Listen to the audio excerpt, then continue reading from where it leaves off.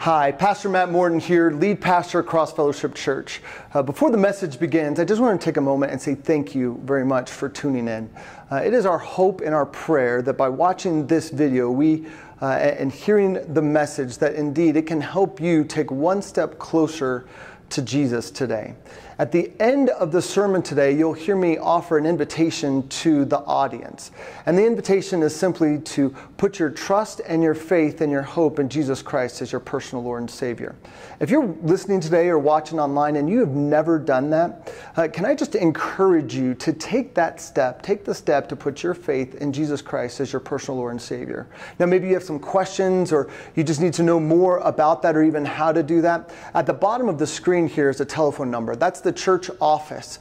Please give that number a call. And if it's during office hours, the staff will direct you towards a pastor to help walk you through how do you put your trust and your faith in Jesus Christ. And if it's out of office hours, please leave a message and we will get back to you as soon as we can. Again, thank you so much for watching today and blessings. Amen, church. Turn in your Bibles, if you would, to Matthew 13 or grab your journals. The kingdom of heaven is like. I wonder this morning what words you would use to describe the kingdom of heaven. Have you ever been tasked with the responsibility of explaining something to somebody without using the words that describe that thing, but you have to come up with a way to verbalize an idea or an experience in a way that somebody else will desire it? The kingdom of heaven is like. What words would you use? This morning, I would use words like this: uncontainable, unstoppable, costly, priceless, pervasive, and invasive.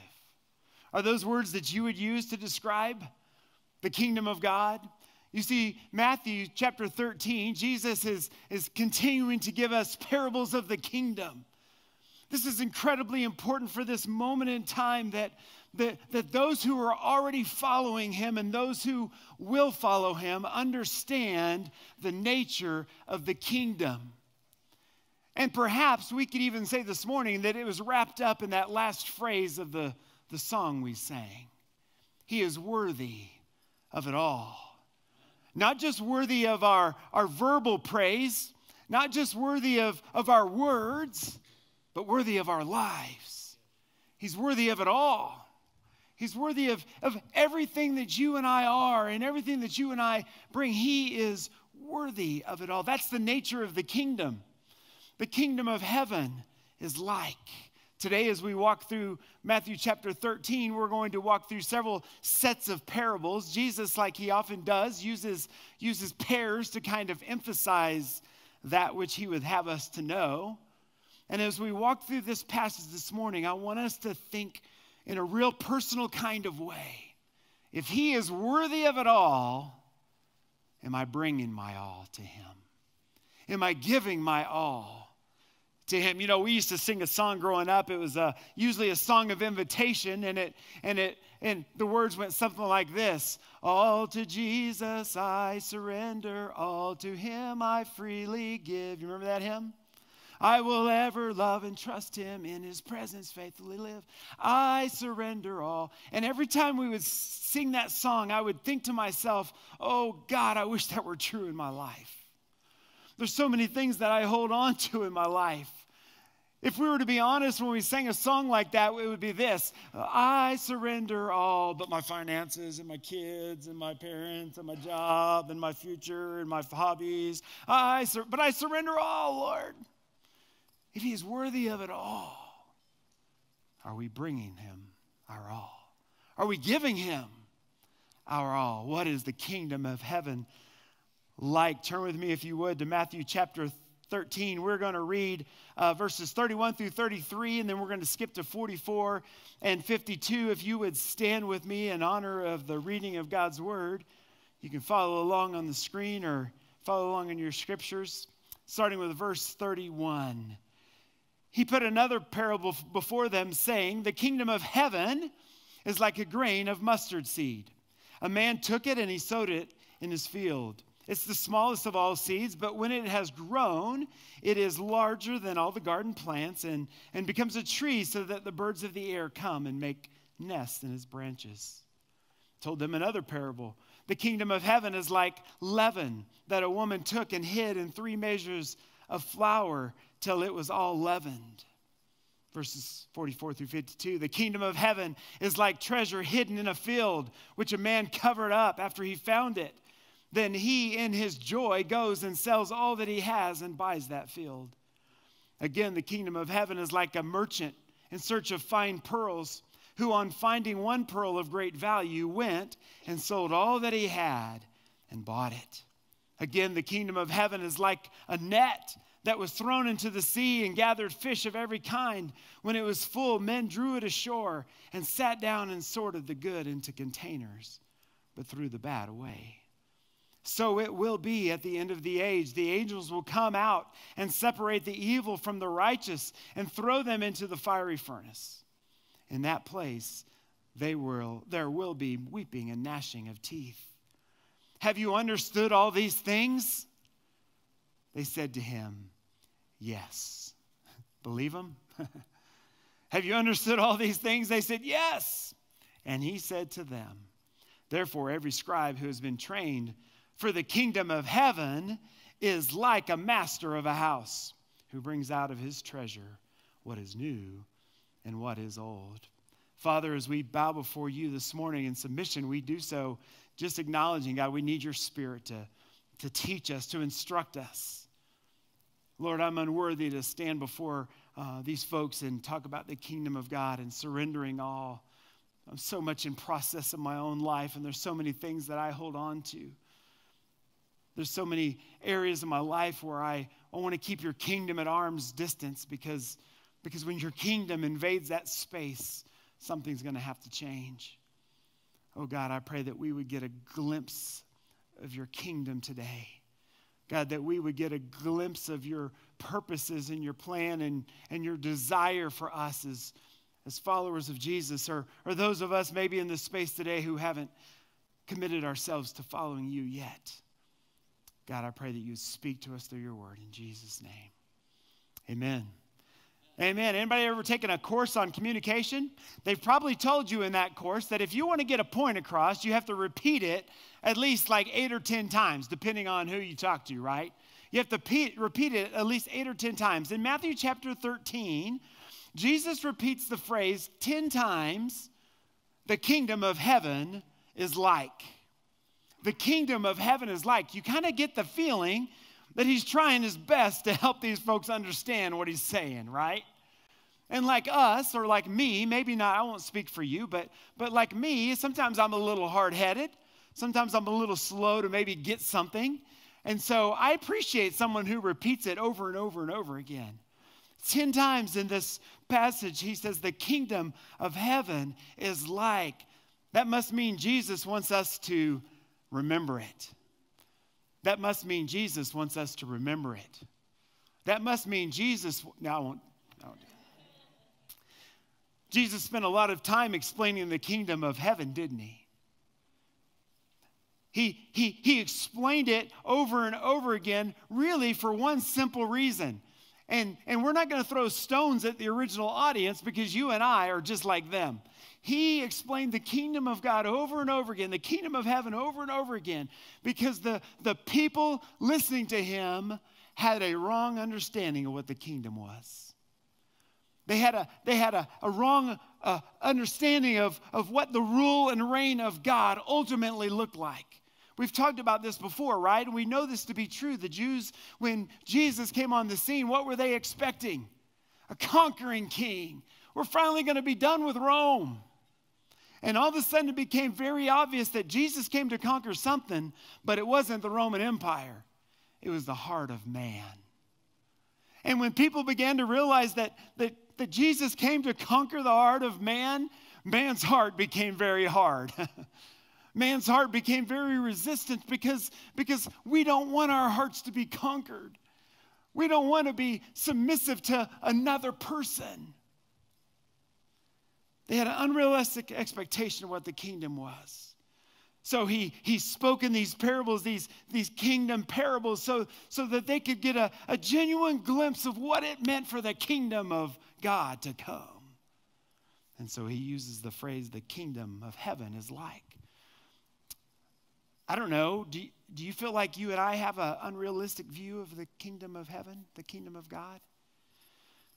If we find ourselves thinking that God is here to serve us, then we have an unrealistic expectation and understanding of the kingdom of God.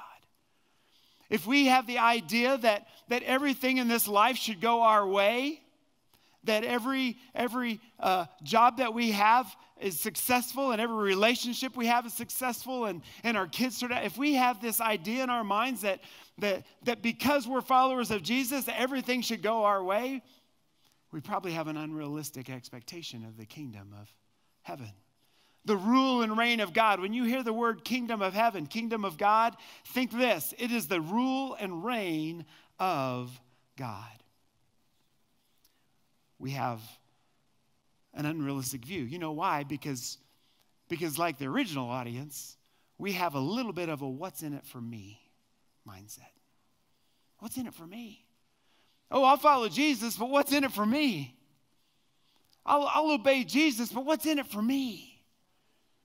Listen, Jesus came that we might have life and have it more abundantly, but there's nothing in it for us this side of eternity other than knowing that we belong to him, that we have the abundant life in Jesus Christ. Things may not go your way. Relationships may break apart. Jobs may not work out. Kids may not turn out the way we hope they do, but that doesn't mean that God has changed. He is still on his throne. There is a rule and reign that moves forward no matter what the circumstances. So Jesus, trying to demonstrate the true nature of the kingdom, trying to demonstrate that Jesus is the fulfillment, if you will, of the messianic kingdom that was prophesied in the Old Testament. We see it over and over again, right? Who do you say that I am? Jesus, as he comes on the scene, is the fulfillment of the Old Testament prophecies. That's why Jesus and Matthew both include multiple times references to Isaiah, because Isaiah points us to Jesus. He is the messianic king. He is the one who has come to rule and reign. Do you remember from the very beginning of Matthew, one of the most common phrases we saw and focused on was this: the kingdom of heaven is at hand. The kingdom of heaven is at hand. He was talking about Jesus. The kingdom of heaven is at hand. The rule of reign of God is now expressed through his son, Jesus, who became flesh and has made his dwelling among us. It is, the kingdom of heaven is, as we've seen in Matthew, that which demands a response. We've talked over and over again throughout these weeks as we've gotten through Matthew. There's no neutral ground. There's no middle ground response to the kingdom of God, is there? Either in or you're out. You don't dabble in the kingdom. You don't pretend. You're either in or you're out. It demands a response. And from the beginning of Jesus' ministry, he made sure that the people understood that. I mean, this is the very kingdom, the rule and reign of God that we are to pray for in the Lord's Prayer. Our Father who art in heaven, hallowed be thy name. Thy kingdom come. What are we asking for? What are we asking for? We're asking for the rule and reign of God to come right here, to come right here, just as it is in heaven, perfected. We're asking for the rule and reign of God, but the kingdom parables remind us that the kingdom of God may not be what we expect it to be. And it's certainly not going to be, at times, what we want it to be. Because it's going to collide with our selfishness. It's going to collide with our agenda. It's going to collide with our wants and our desires. And we're going to have to decide, is he king or am I?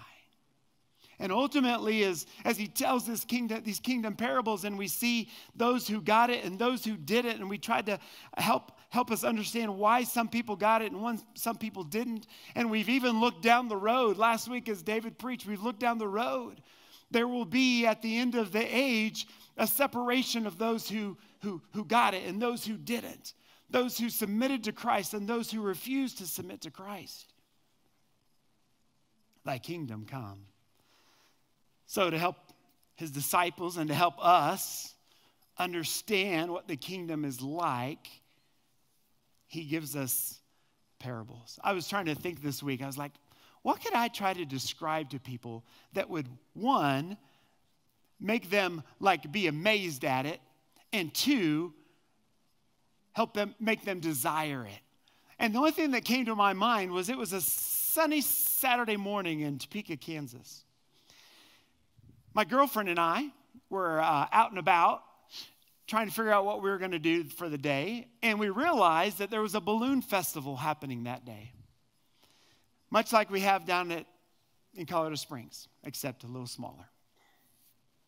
So we said, hey, let's drive down to the balloon festival. We'll hang out at the balloon festival. So we did. We drove down the balloon festival, and we're walking around, and we come up on a group of people, and we're both looking at these people, and I said, those people look familiar. And she goes, yeah, they all go to our church. And I'm like, what are they doing here? Well, come to find out, somebody in our church had a balloon. So we go up to our people from our church, and we get to talking to them and stuff like that, and they're taking off and landing, taking off. It starts out in this really, really big field, and the guy who owns the balloon says to us, hey, do you guys want to chase the balloon with us today? I'm like, I have no idea what that means, but I'm in. And then after I said that, my girlfriend says to me, do you think he means on foot? I'm like, I hope not. So he takes off, and the people on the ground say, okay, everybody get in their cars, and we'll just kind of follow him. We don't have a map. We don't know which way he's going to go. We'll just follow him. All right, here we go. So we follow him to the first spot, and we see him come down, and so we find a place to park, and we run over, and we have to grab the tethers on the balloon. And the guy in the balloon, the guy who owns the balloon, says to me and my girlfriend, he goes, have you ever been up in a balloon? I've never been up in a balloon. What's it like? He goes, I can't describe it. You just got to experience it. You want to go? Yeah, we want to go. So we jump into the balloon, and it's like this. It's like, I don't know if you've ever been to like Air City 360, one of those indoor trampoline parks where you run and you jump on these little springboard things, and all of a sudden you just kind of feel like you're floating until you don't, right? We stepped in this thing, and he took off, and all of a sudden there was this quiet shh, shh, and we begin to float, and we begin to move higher and higher, and I'm looking over the side going, is this really happening? And we float over part of the city of Topeka, and I'm thinking the whole time, I don't know how I'm going to describe this, because I asked the guy who owned the balloon, I said, what's it like? He goes, I can't describe it. You just got to feel it. You got to experience it. So here we are in this balloon. We're floating. It's like we're flying. I mean, this little basket and the breeze in our face. You can't, there's hardly any noise anywhere. And you're just floating over the city. And then you begin to come down, and you think, this is going to hurt. This is going to be a hard landing, because the first time he came down, when we grabbed the little tether, we didn't know what we were doing, and so it bounced like 4 or 5 times. But this time it came down, and everybody kind of figured it out, and they grabbed the tethers, and we just landed like we were putting our head on a pillow. The rest of the day, you could not wipe the smile from my face. I mean, we were giddy. It was an experience like none other. I've never had an experience equal to it.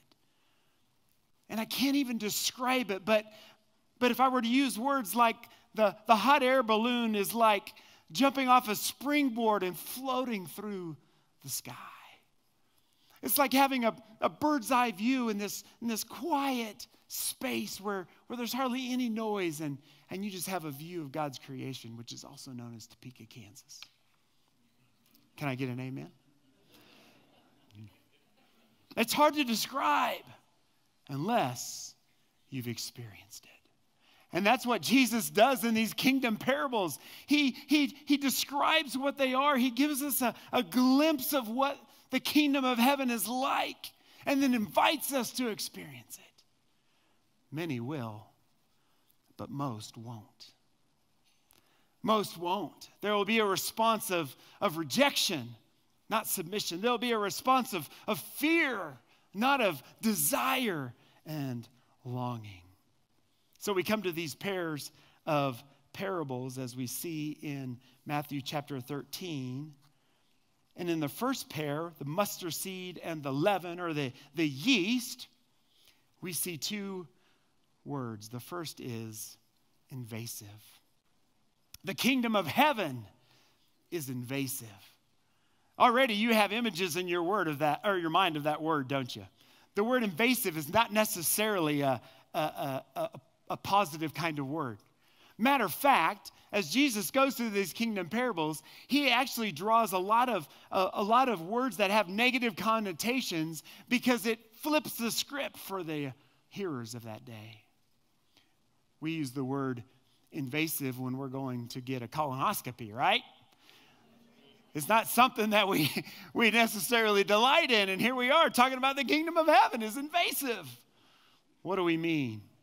Well, look at Matthew chapter 13, verse 31. He put another parable before them saying, the kingdom of heaven is like a grain of mustard seed. And a man took it and sowed it in a field. It's the smallest of the seeds, but when it grew, it became larger than any other plants in the garden. And it became so large that birds of the air can make a nest in it. Do you know what the original hearers would have thought of when they heard the word mustard seed? They would have said, no, thank you. No, thank you. Because mustard seed, I don't know what it compares to like modern day. I was trying to think of it. But when you plant a mustard seed in your garden, it takes over the garden. It destroys the soil around it. It consumes all the resources. It's actually not a beautiful plant. Jesus kind of uses the word tree and birds coming in it, which also paints a negative picture in the minds of the hearers because the last thing they want in their garden is birds, right? Because birds eat things in the garden. So he says it's like a mustard seed, and all of a sudden the hearers would be like, whoa. What do you mean a mustard seed? That's a noxious weed. It grows and it spreads and it negatively impacts everything around us. Now, was Jesus saying the kingdom of heaven is going to negatively impact your life? No. But once it takes hold, it changes everything. Once the kingdom of God hits the soil of your life, hits the garden of your life, everything will be touched by it. It's invasive. It spreads. It consumes. You still want to be in the kingdom? That means it's going to find you right where you are. And it's going to point out the attitudes of my heart and the attitudes of your heart and the sins in our lives. And it's going to invade the private spaces that no one would even think to know about in our lives. The kingdom of heaven is invasive, but it's also pervasive. The yeast, the leaven. Now, we're not talking about the Red Star packet of dry active yeast right here, okay? We're talking more like a sourdough starter. My wife recently decided she wanted to try a sourdough starter. I don't think it's going very well. I don't know what to judge it by. All I know is you have to feed it. I don't even know what that means. You feed it. It's a jar of goo. And you take half of it out and you feed it. More flour and water. I'm like, why are we throwing flour away? We could be making bread. No, we got a sourdough starter. It's a little bit more like this. That's sidetracked. Don't get that image in your mind. Oh, it's already there. It's pervasive. It's a simple phrase. I mean, he didn't even get very much billing. He told them another parable. The kingdom of heaven is like leaven. Leaven. And once it's put in these 3 measures of flour, until it was all leavened, until it was pervasive, it went through all the flour. Sourdough starter. It's a leftover lump of fermented dough. But once it begins to grow, it touches everything. That's why these two are a pair. We see the mustard seed as it begins to take root. It begins to consume everything around it. Yeast You can't even see it at work, really. It just kind of starts, right? You don't even know what's happening, and the next thing you know, you have this big old loaf of bread or whatever. What's interesting is, up to this point, yeast, again, had been a very negative condonation, right? Easy for me to say. Yeast, leaven, right? Matter of fact, he even refers to the Pharisees. He refers to the Pharisees. He says their hypocrisy is like yeast. It starts small, but it consumes everything. Matter of fact, back in the day, in the Passover, in order to celebrate the Passover, they had to get all the yeast out of their home. They had to get rid of it all, and part of it was because when they left, they didn't have time to make a few sandwiches, right? All they knew is they were being delivered by the hand of God, and God wanted them to know that he would provide. So they got rid of all the yeast, the very thing that would produce these multiple loaves of bread. Pervasive. The Jews were to totally eliminate it because he wanted them to be reminded of what he has done. Yeast is hard to handle. Anybody ever speaking of those little red Star Active yeast packets, has anybody ever mixed in a little yeast and thought, oh, I was hoping to make unleavened bread. I'm going to take the yeast out. You can't take the yeast out, can you? Once it begins to do what yeast does, and I'm not all that smart on what yeast does, obviously, but apparently it does what it does. And it moves, and it penetrates, and it is pervasive in that everything is influenced by that yeast. You get the picture of the kingdom he's trying to make? This is not the kingdom that maybe you were looking for. This is not the kingdom that you expected. It's invasive. It's pervasive. It's not just another thing in your life. It is the thing in your life. It's not something else you're going to give some time and energy to. It is the thing that should consume you. Seek first the kingdom of God and his righteousness, right? Pervasive and invasive. Starts small and it grows exponentially. But once it takes hold, it transforms everything it touches. Listen, when you choose to plant the kingdom of heaven in your life, in the garden of your life, you can never be the same. Because you've come to the place where you recognize that it is no longer you who live, but Christ who lives in you. And that means he gets his way. When the kingdom is established in your heart, the rule and reign of God, that means the rule and reign of God is over everything in your life. Every decision you make, teenager, is under the rule and reign of God if you're a follower of Jesus. Adults, every decision that we make, every attitude that we have, every act of forgiveness or unforgiveness, it's all under the rule and reign of God, right?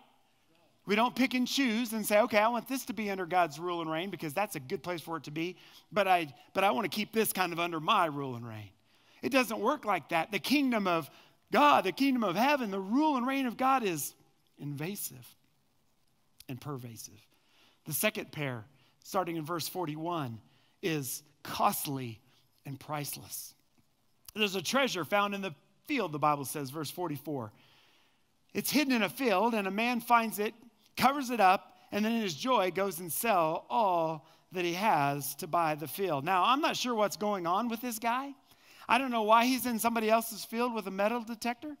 I'm not sure what the whole thing is with that, but that is not the point of this here parable, all right?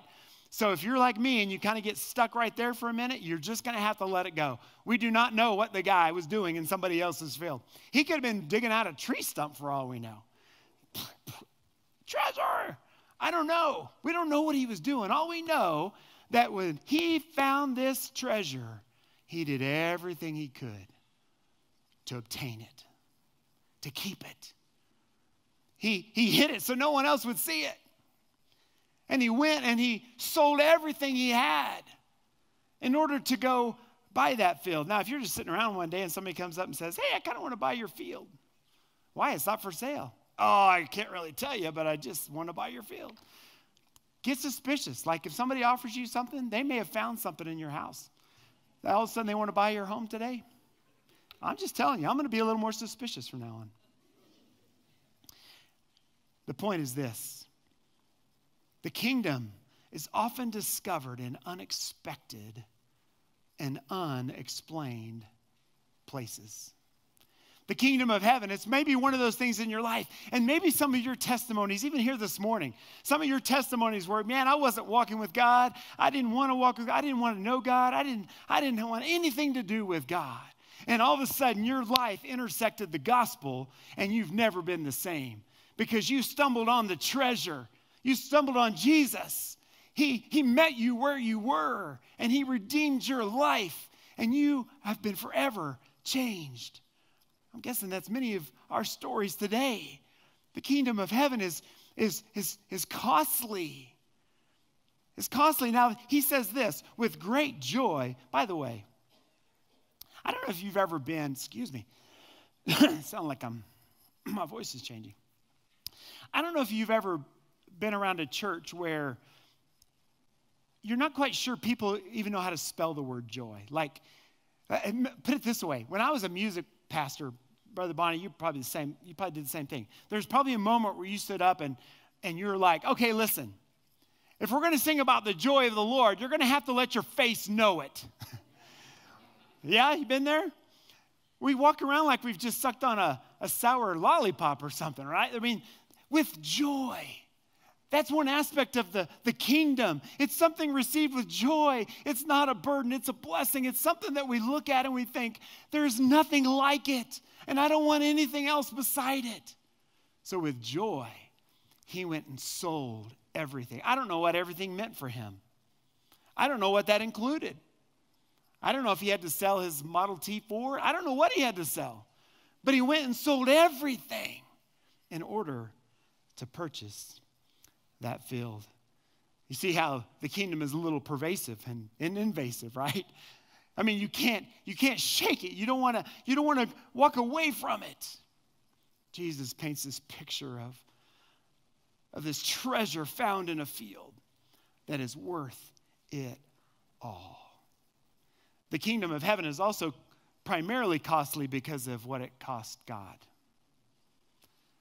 For God so loved the world that he gave his only begotten Son, that whosoever would believe in him would not perish, but have everlasting life. Bonhoeffer, I love how he writes about cheap grace. Yes, grace is absolutely free. You and I don't merit it. You and I don't deserve it. It is absolutely free, but that doesn't mean it's cheap. That doesn't mean it doesn't have demands on our life. You see, the kingdom wasn't coming for the convenience of man. The kingdom was coming for the glory of God. And when you and I understand that, we operate differently in response to the kingdom. If it's about you and it's about me, we'll live completely different than if it's about him, right? It's free, but it's not cheap. The second pair in this parable is priceless. The kingdom of heaven is like a merchant in search of fine pearls. Now we get this picture that this guy is an expert pearl finder. From what I understand, pearls are hidden in clams, right? Is that right? Oysters. Yeah. This doesn't sound like a fun task to me. I mean, do you think you stumble on a pearl that's outside of an oyster? I don't know. Any pearl finders in the place? I'm really kind of perplexed by this one because this just doesn't seem like a fun job. But the guy had a job. He's finding pearls. But he knew what he was looking for. And it wasn't just any pearl. It just wasn't a pearl that would do. It was a pearl of great price, a pearl of great value. What did he do when he found it? He went and sold everything he had. Because he understood that it's priceless. And he probably understood that everything that he had and everything that he sold really wasn't even enough to purchase this pearl because it was of such great value. Now, I did think as I was just processing through this parable in my own mind and my own heart, how often it could be said of us that we're on a pearl hunt. We're looking for something in this life of great value, something with meaning. But we don't have necessarily the same intention this pearl hunter had. We'll just settle for any old thing that seems meaningful. We weren't made for settling for any old thing that was meaningful. We were made for a relationship with the Father through his Son, Jesus. And when you find that pearl of great price, you come to the recognition is priceless. And you're going to do whatever it takes to have it. That's how the kingdom of heaven is like. Jim Elliot, you've heard me probably quote this. You've probably quoted it yourself.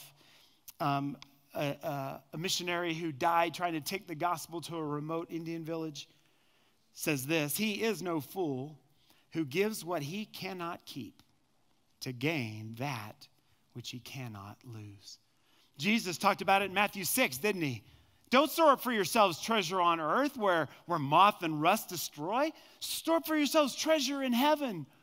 You see, the kingdom, when it comes, it reminds us that this is not our home, that this is not our stuff, that this is not what I'm pursuing. I'm to pursue the King and his kingdom because it is priceless. Priceless.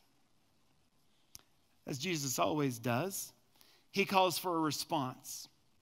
Matter of fact, the parables of the kingdom by nature are calls of response. It's impossible to intersect these parables in our lives and leave unaffected, unimpacted, unchanged.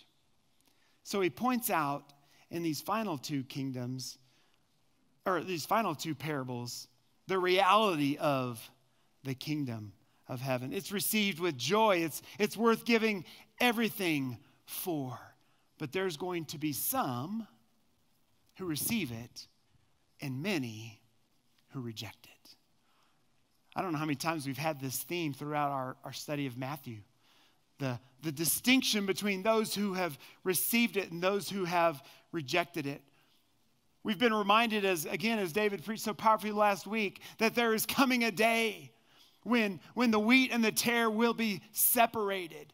He uses a similar parable in the parable of the net. Catches all the fish. Doesn't bother picking the good or bad out. He brings the whole haul in and then sorts out the good from the bad. So we know that there's a day coming when you and I stand before God and we give an account with our response to Jesus.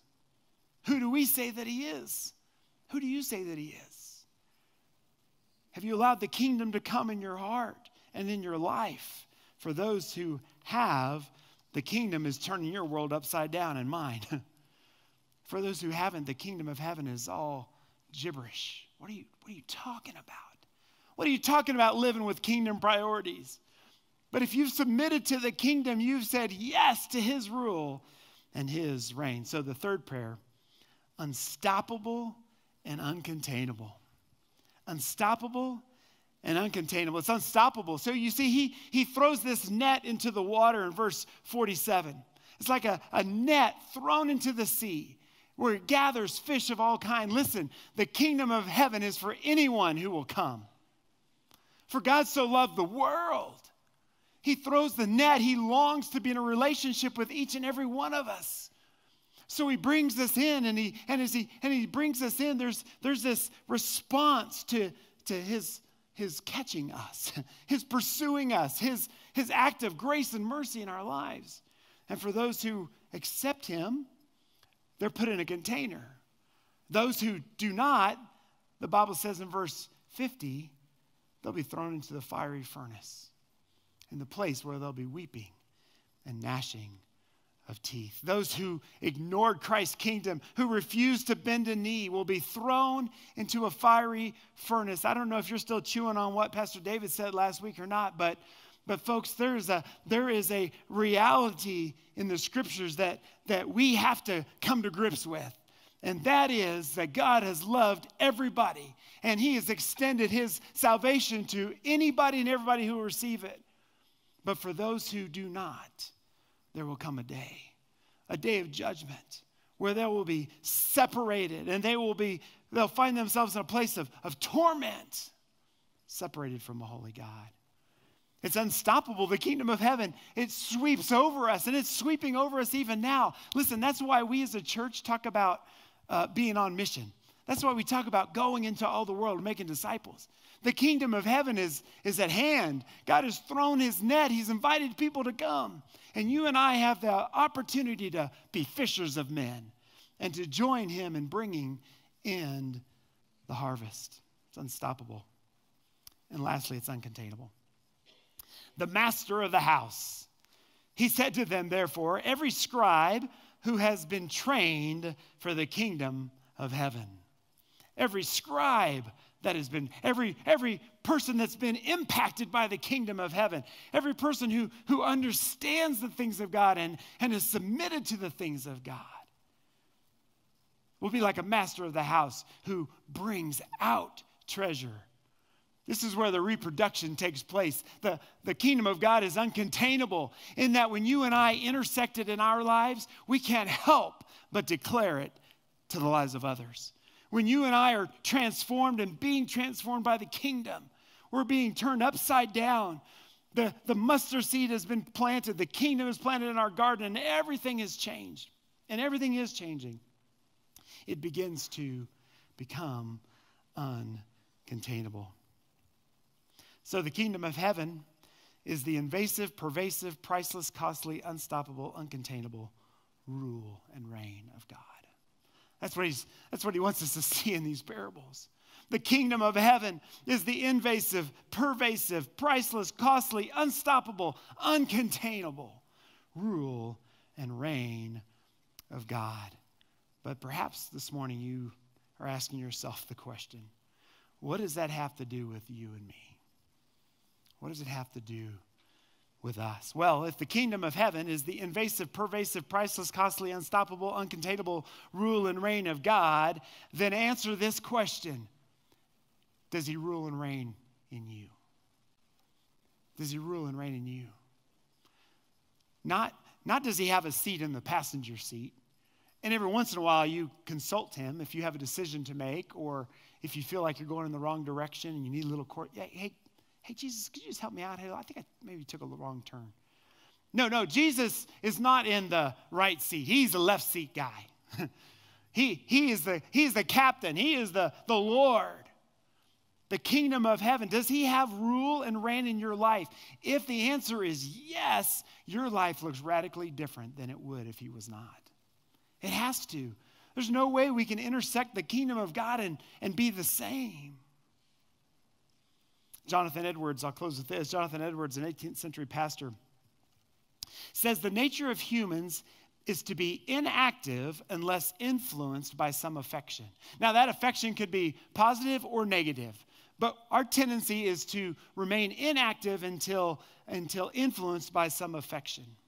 It could be love, hate, desire, hope, fear. He goes on to say that these affections are the springs of action. They move us from where we are to a completely different place. In Matthew 13, we see the result of those who are influenced by an affection for the kingdom. Matter of fact, we see two groups of people that were affected, right? We see a group that responded with fear. They responded with hate. They didn't want anything to do with the kingdom of God. If I have to live according to your kingdom, then I can't live according to mine, and they didn't want any part of it. Perhaps there's some of us here this morning right there. We want our kingdom. We want to be the king. We want to be the queen of our life. We don't want to submit to another, but we also see many who did respond. And that's where Jesus talks about all these soils and the good soil and the bad soil and the wheat and the tares. It's all a picture of response to the kingdom of God. What is the affection in your heart towards the kingdom of God? Is it one of love, hope, desire, longing? Oh, I want the kingdom of God. You pray daily, Father in heaven, let your kingdom come, your rule and reign come in my life today. And may it show up in the way I study at school. And may it show up in the way that I interact with my coworkers. And may it show up with the way I love my wife and my kids. Whew.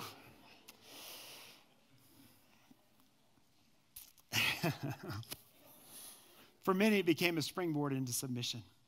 a joyful receiving of the treasure of Christ, finding something worth losing everything for, good soil that produced fruit, a life of sacrifice and denial for the kingdom and the King.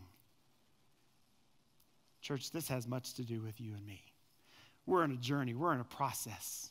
We've not received the fullness of the kingdom. We are kingdom receivers. We are walking in the kingdom of God. We're learning of the kingdom of God. We're learning to treasure the rule and reign of God in lives and in every area of our life.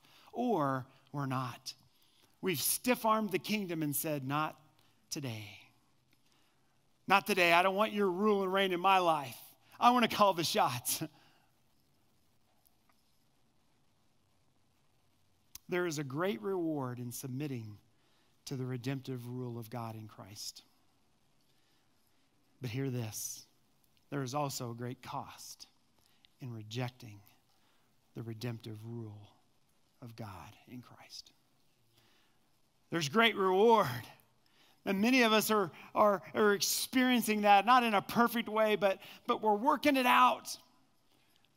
We understand that we are being sanctified. Even now we're becoming more like Jesus. We daily, the best we know how, submit to the kingdom and say, yes, Lord, not my will, but yours be done. But there's a great cost in rejecting the redemptive rule of God in Christ. And my fear is that some maybe in this place today are actively doing that.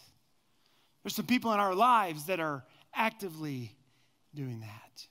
Has your life been impacted and turned upside down by the kingdom? It really is, at the end of the day, a yes or no question. Has my life been impacted by the kingdom of God? Paul, in his testimony, says, I once was dead, but now I'm alive. Is that true of you? Were you once dead spiritually, separated from God because of your sin? But hallelujah, in Christ you have been made alive. Your sin has been forgiven. You've been redeemed. You've crossed from death to life. That means that you and I are in the kingdom, if that is true. Is that true of you? Are you going to treasure the King and kingdom above all, and his kingdom above all? Or are you going to treasure your kingship and your kingdom above all? Let's pray.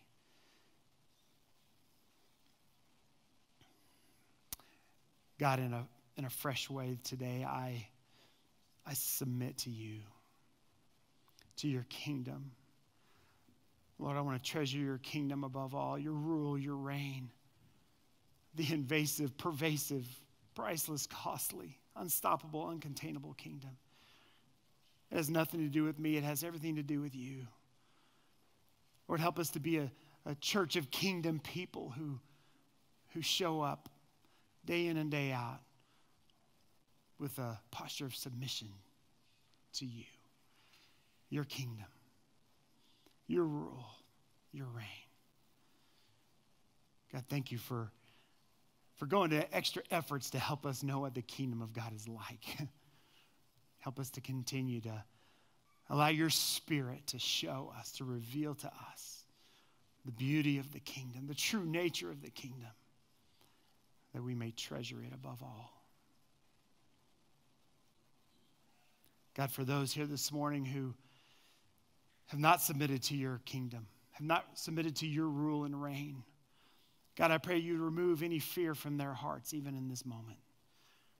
Lord, I pray that they would let go of that chair back in front of them and they would move towards you, to know you. Maybe for the very first time, God, today, someone will come into the kingdom because they recognize it is everything that you said it is. So we commit these moments to you of response and ask you just to be faithful to move in our hearts and help us to respond accordingly. I pray it all in Jesus' name. Amen.